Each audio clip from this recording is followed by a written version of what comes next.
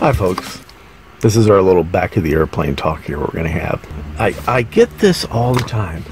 People who say, oh, I wish I had started this so much earlier, or this and that.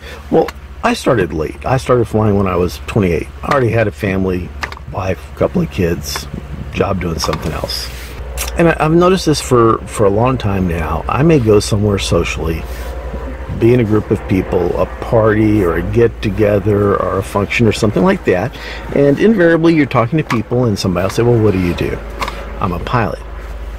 And then what you hear so often is, oh, I always wanted to be a pilot. And I want to say, well, why didn't you? And everybody has, life gets in the way. It slows you down.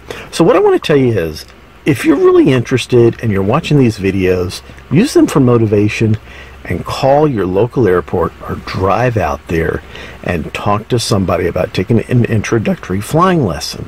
Just take the first step, because success breeds success, one step after another. If you take an introductory flying lesson, chances are eventually you're going to schedule a full flying lesson.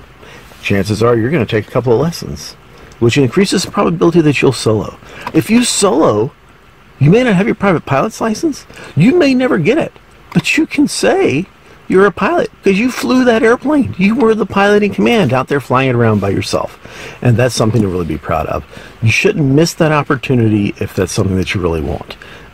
And the only way to move forward to it is just to take action. Take that one small step. Like I said, do a search on the internet for a flight instructor, flight training organization near your airport, or just drive out to the airport. Find an FBO. They can tell you where to go, who to talk to.